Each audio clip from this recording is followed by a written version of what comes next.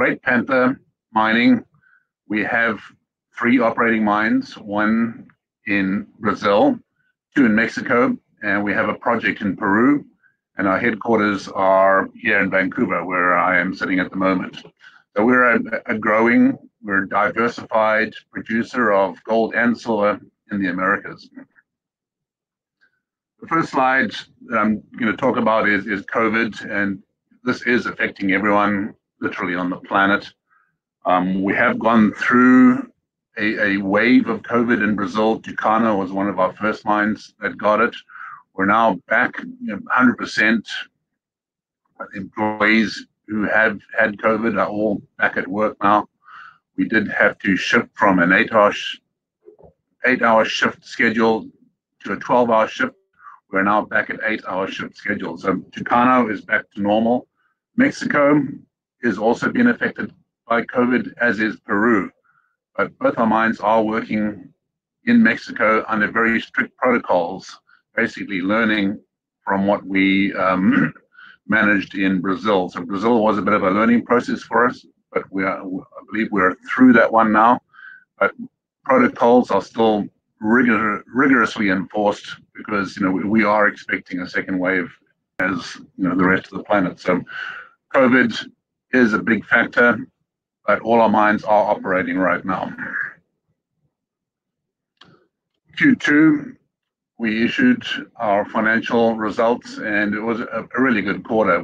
We had records in a number of respects.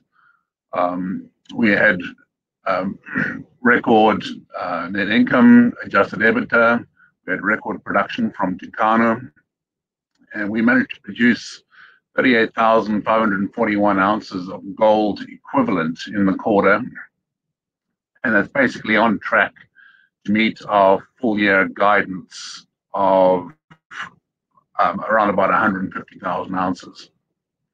The revenue in the quarter was $67 million, and we generated cash flow from operations of around $20 million. So a really strong quarter.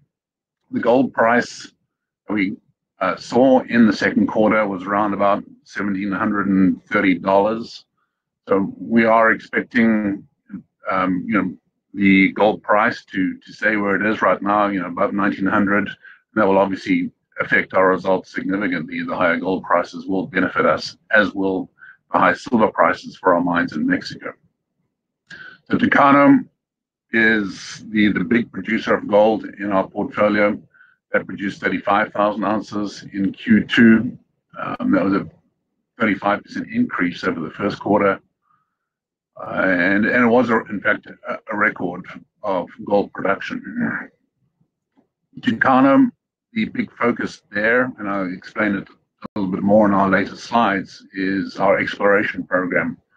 So at the beginning of the year, we authorized a $7 million exploration budget, basically targeting to replace our resources and reserves at depletion from this year, and then start investigating our regional targets. And the Tucano mine is situated in a very prospective banded ironstone belt, and we believe that the regions are very, very interesting to us. So we have started the exploration effort in the second half of the year, and I can update you a bit on that later on. The mines in Mexico, Topia and GMC, had a good quarter. They were affected by the government-mandated shutdown in the second quarter, so that did slow things down, but they came back online in June. They're still running now, and they had a pretty successful quarter, but obviously affected by the slowdown. But the silver price has increased significantly, and this is obviously great news for our Mexican silver operations. That's it for Q2. Then stepping back a bit, just looking at Great Panther, what are our investment highlights? We're a growing gold and silver producer focused on the Americas. We've got a diversified portfolio of assets in Mexico, Brazil, and Peru, all very established mining jurisdictions. And we're actively exploring large land packages in very prospective districts, notably Tucano. We do have a mandate to grow, so we are looking at acquisition opportunities to complement our existing portfolio. The management at Great Panther has changed. I came on board about 4 months ago, along with Dave Garofalo, our new chairman. So we do have a strengthened board of directors, and we have basically a new management team in place. So I'm pretty excited about our team. I think I've certainly got who we need on the key positions. So the team I'm very excited about, and we're looking forward to delivering on our promises. The focus for me, I'm an operations guy, I'm an engineer. My focus is continuous improvement. So make sure the operations continue to get better in delivering the gold they're meant to be delivering, and keeping the costs where they should be, and at all times focusing on safety. The bottom line, Great Panther does have a very attractive re-rating potential. The slide 5, basically a map of where our operations are. So again, focused in the Americas, Tucano in the north of Brazil. So we're in a very interesting greenstone belt there. Coricancha is our project down in Peru that we are looking at doing some studies of how we can advance the mining rate there. We have a mill in place, and the area is very interesting geologically. So we have yet to make a production decision there, and that's still under evaluation. Guanajuato and Topia, basically silver producers in Mexico that have been running since 2005, very established districts and very reliable producers. Management and the board, myself, CEO, I came in April. Neil Hepworth, our COO, very experienced mining company for over 8 years, and has a lot of experience in the industry. So we've got a very good team in place here, and I believe it's exactly who we need to drive this the business forward. The board also underwent a few changes in April. So Dave Garofalo came in. Dave is the former president and CEO of Gold Corp. Tons of experience at leadership levels of some of the best gold mining companies on the planet. So we're very excited to have David as our chairman, and he brought on Joseph Gallucci and Alan Hare, again very experienced guys in the business who complement the board certainly in the capital projects and the operations side.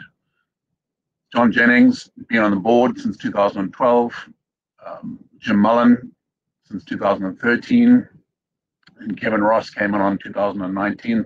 That's our technical side. Elise Reese is our independent director in charge of the audit, and she has a long career with Ernst & Young, and she's been on the board since 2017. So Bob Garnett been on the board since 2011. So we have a very experienced board and very supportive of our plans to grow the business. The slide just demonstrates how we've changed in the last year. So in 2018, we were really a Mexican silver producer. Most of our revenue came from silver. In 2019, we completed the acquisition of Tucano in Brazil, and we changed from a pure silver producer to a silver and gold producer. And the line basically shows the growth in the company in the fact that gold is now our big driver, and we position ourselves as a gold producer. Our financial strength has increased significantly. In the beginning of the year, we had cash equivalents of about 37 million. We're now at 60. So we managed to ride the COVID wave. We did do our financing on May the 20th for $14.7 million net proceeds, basically as a precautionary measure in case COVID got out of control. We seem to have ridden that wave out, so we're much more comfortable in our cash position now, and we have positive working capital. So our financial strength is significantly improved from the beginning of the year. Exploration is our big focus. We are drilling in Mexico. We're drilling in Brazil. Brazil is our main focus, Tucano, and I'll go into a bit of those details now. So Tucano is an operating mine, open pit. It's located north of the Amazon. It was started off by Anglo American and then Goldcorp, who had a heap leach for a small period of time, and then the Australian Bedell came in and capitalized the facilities with a very good sulfide mill. But Bedell struggled with the gold prices in the last 4 years, and we came in and purchased the company in the first quarter of 2019. So it has been operating. Tucano has been in operation for a while, but with mixed success. The heap leach didn't work so well. Bedell weren't able to fully realize the potential because they were struggling for cash. So the land package is essentially unexplored. The focus on the exploration right now is looking at the in-pit to replace some of the near-term resources. We have an underground feasibility study that was completed several years ago by Bedell, so the future will involve underground, and that's going to take a bit more drilling. But the most interesting part is the district, and that's what we're going to be getting into in the second half of this year. So the first half of the year, we produced 61,000 ounces of gold at an all-in sustaining cost of around about 1,300 ounces of gold. And the full year guidance is 120 to 130,000 ounces of gold. So this is a big operation for us. It does generate most of our revenues, so it does take a lot of our attention. The land package, it's on the Guyana Shield. It's host to some of the world's largest gold deposits, we can see in this slide here. And we believe this is the most interesting aspect of Tucano is the exploration potential. But first, we need to replace the reserves. So Tucano consists of a series of open pits over a strike length of about 7 kilometers.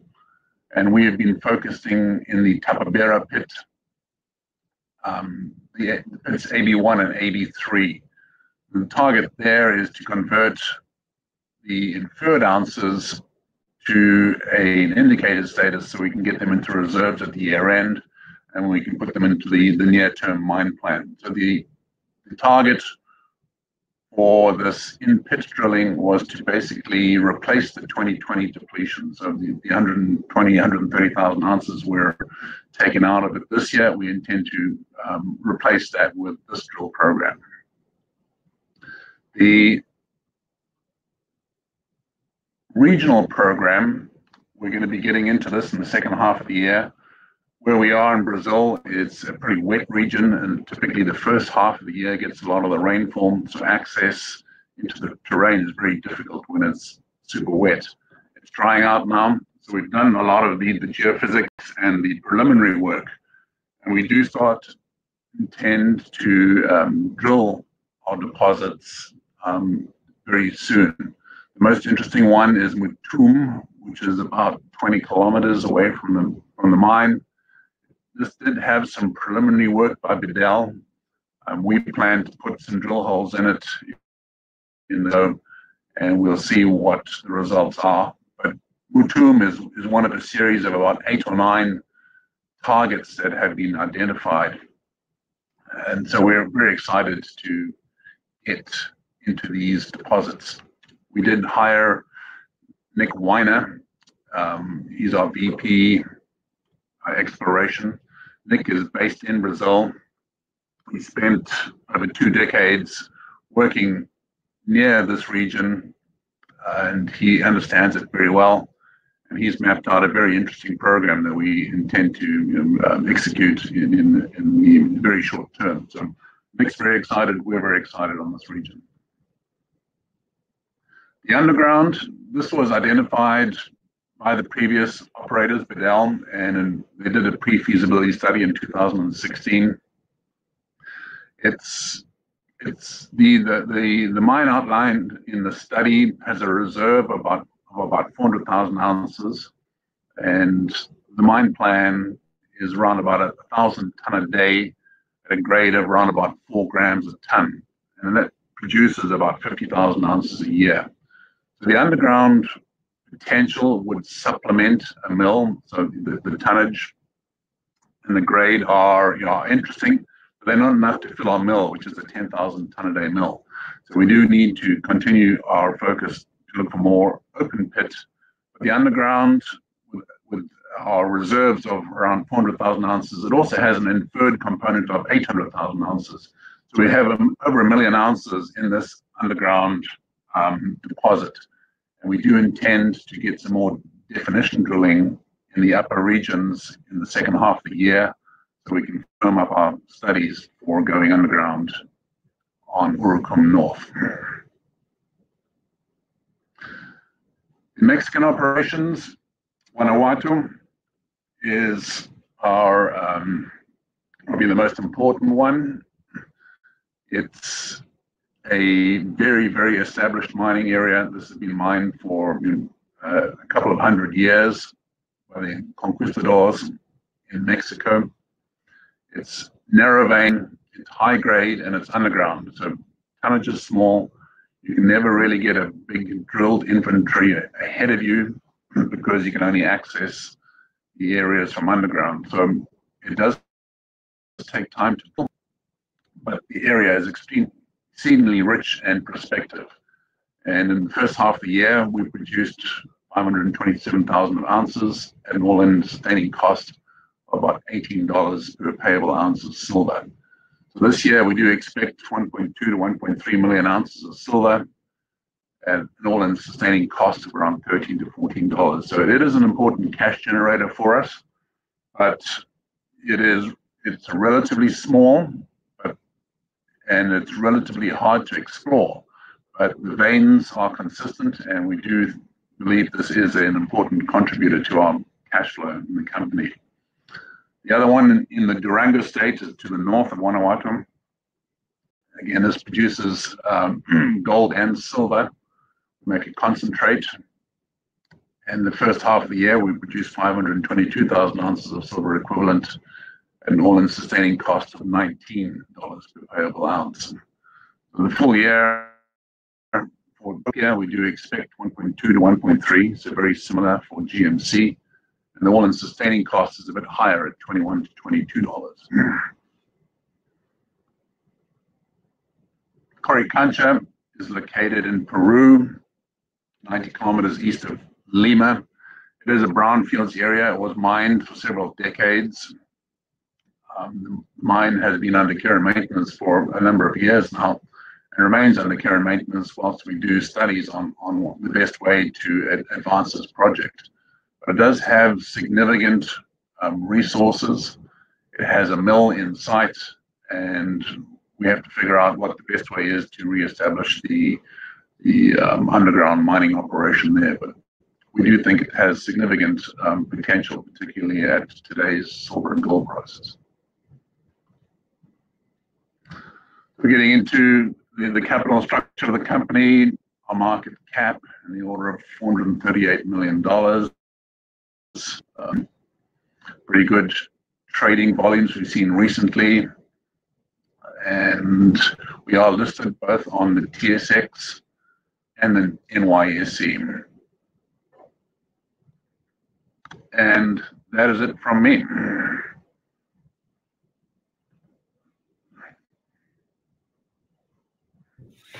Great, thank you, Rob.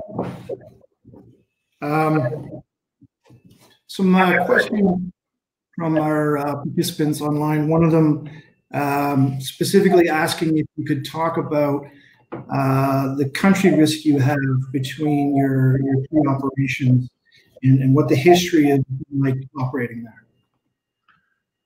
Yeah, I think both Brazil and Mexico are very established mining jurisdictions. Brazil, very good, universities, well-established law.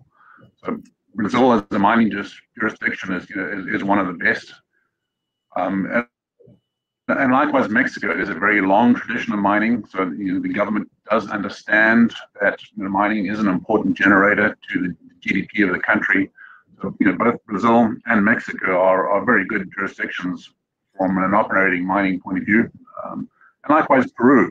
Peru is very reliant on its mines. So we do have a project there, but Brazil and Mexico, as jurisdictions go, they've got to be amongst the top 10 in the world. Right. So maybe you could talk a bit about Coricancha and what your next steps are going to be there. And how do you view that asset? Is that something that you see potentially coming back on stream? Potentially, for sure. Bob Archer purchased the property a couple of years ago. He saw the same potential in Coricancha that he saw at Vanuatu. So it's underground, it's narrow veins, it's very high grade. There's established infrastructure there. There's mill, there's roads, there's tailings facilities, there's water, there's power. So it has everything going for it. Right now, Peru is complicated with COVID. Peru, I think, is probably the most seriously impacted of our three jurisdictions. So right now, the place is on care and maintenance. Access is difficult. So we aren't able to do as much work as we would like to because we simply, have got the place shut down. But we're certainly doing some desktop work on mining rates where we would best access it. So there's a number of underground mines that are there. Where do we start mining first? How do we mine? At what rate do we mine? We have a mill facility there that's rated over 500 ton a day. So the problem is, how do we fill that mill from the existing underground access? So that desktop work is ongoing right now, and pending the outcome of that will dictate whether we need to drill it a bit more in order to get a bit more confidence in our reserves ahead of us. So we are looking at, we're studying a restart potential there. Right. So perhaps because of COVID, it's not as big a focus as it might have been. It's definitely slowed things down in Peru. There's no question. So our team's focus has shifted, to Topia, Vanuatu, and Tucano. So, Okay, there's a question from a participant asking, what gold and silver prices do you think you'll use to evaluate your resources at? And does it vary by property? It doesn't vary by property. We use a consistent metal price across the board, and we're using a 1750 gold to define our resources and a 1500 gold to define our reserves. Okay. And no plans on changing that at present? No, the day-to-day cutoff grade, particularly from the underground mines, we do keep an eye on spot, and so we are driven. Our cutoff grade strategy does rely on spot quite significantly, but our reserves, we like to take a conservative approach to make sure we don't overcapitalize and spend too much money in the wrong spot. So from a cutoff grade, we do take note of spot. From a design purpose, we use a conservative gold price. Right. You talked a bit about the exploration opportunity at Tucano and how regionally there hasn't been a lot of exploration there. I think you mentioned Matum was about 20 kilometers from the plant. How far away would you consider a suitable trucking distance for potential resources you have in there?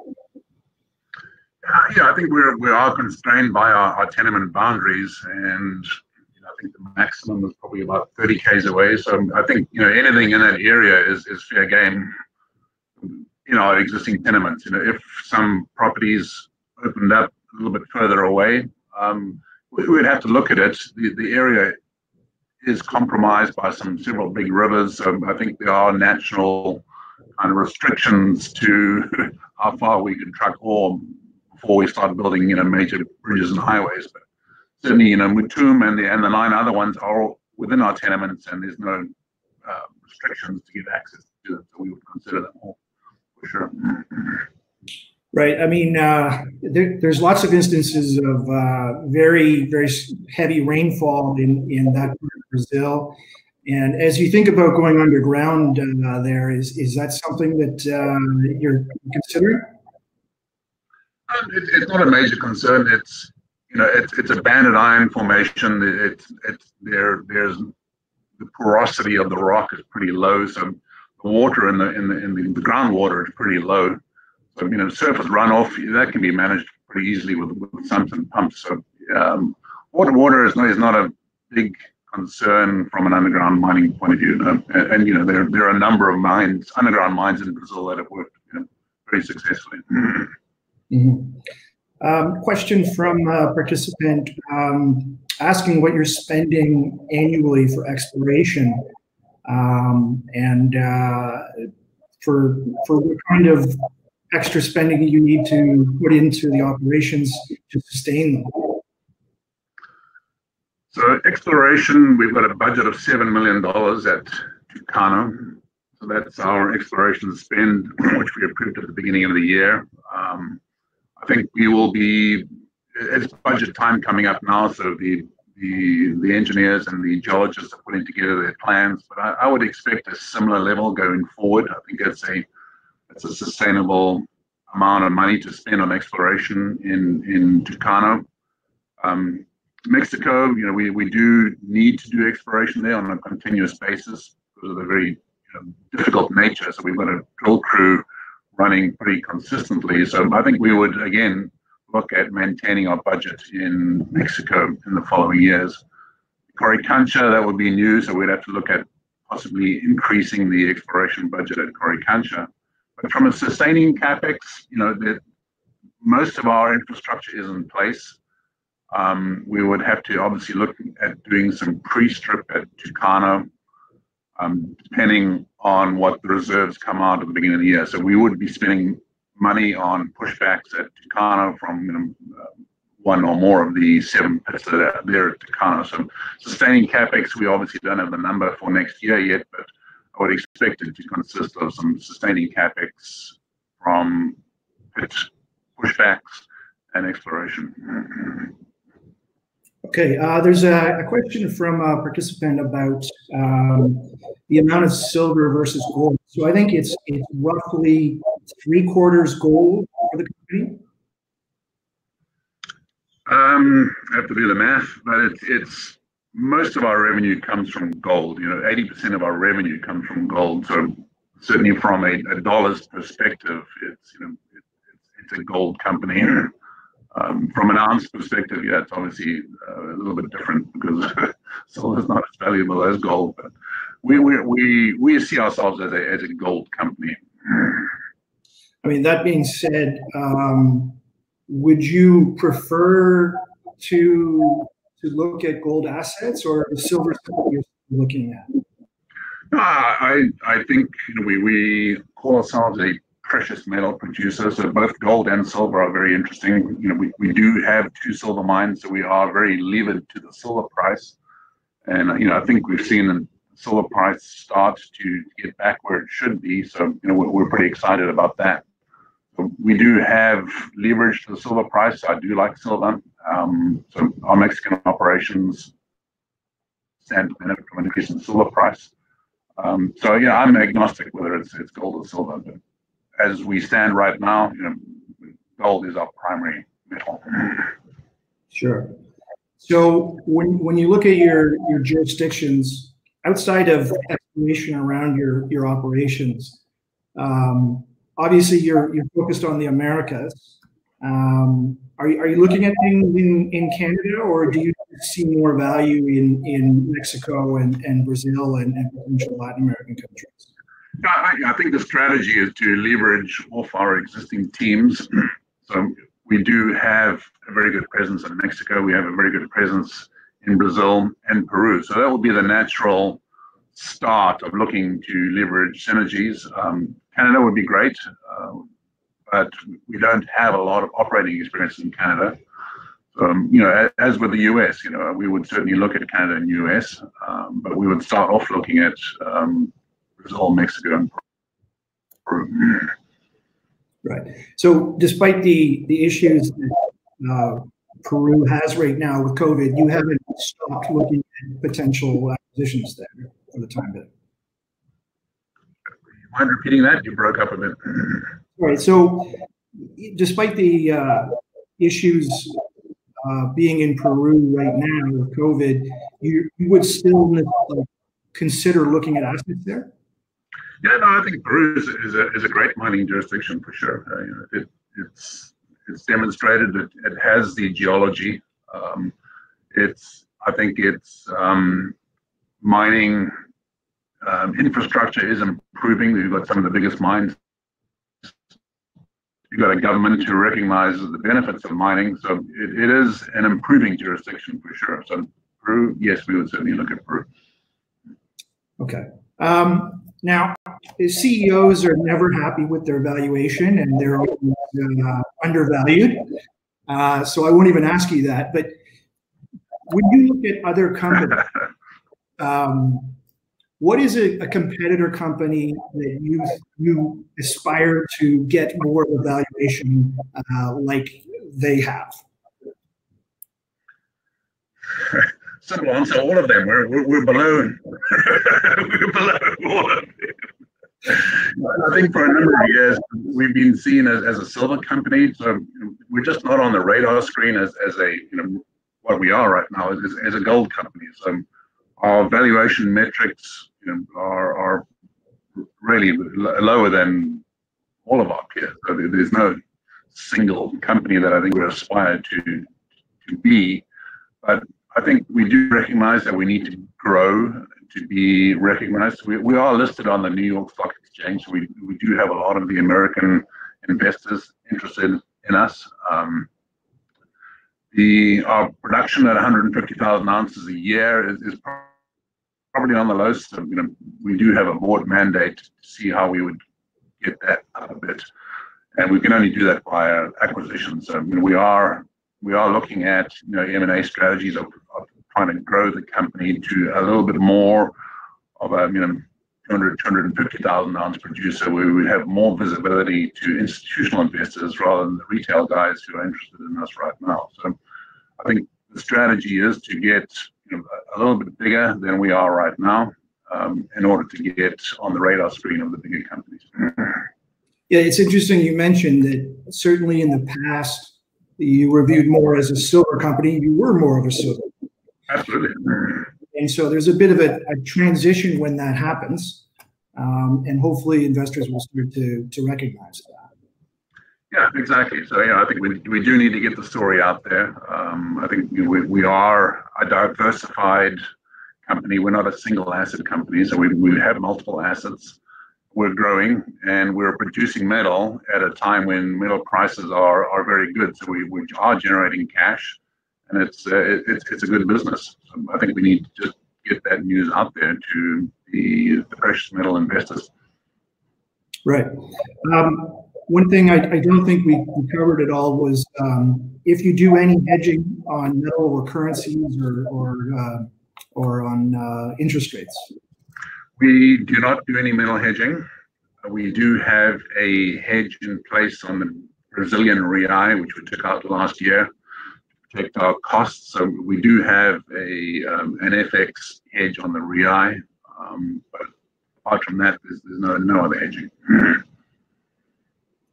And pardon me for asking, but your debt position, I believe, is quite small. Our debt is relatively small, and it's mostly short term as well. So we are looking at how we would convert some of that. Most of that debt was inherited from Bedell, so we are looking at improving our debt situation. So we don't have a lot of debt, and the action right now is most of it's going to be retired, by the end of the year, or at least half of it. So we are looking at maybe doing something with that debt to roll it over, or getting creative with our debt. Okay. You mentioned you have a mandate to grow the company, and that's exciting for shareholders. But do you have a time frame, or is the board of directors a little bit more flexible on when you achieve your targets? I think you have to evaluate the options pretty carefully. It has to be a strategic fit, and not all of them are going to work. So you can't really set a timer to it. You've got to be patient. You've got to do the work. You've got to do the homework, and where there is a deal to be made, then you've got to make sure you're part of that. So no, there's no deadline for that, but there is a focus for sure. Great. Okay, well, I think that covers off all the questions we had from participants online. I want to thank you very much, Rob, for making yourself available to us for this webinar, and also to thank the participants online. Our next webinar for Red Cloud is tomorrow morning. I believe it's 7:30 a.m. with SolGold. Will be hosted by our CEO, Bruce Chatters, and will include Nick Mayer, the CEO of SolGold. So once again, thank you very much. We look forward to watching the good results continue, and hopefully more and exciting things for your company. Wonderful. Thank you very much for your time.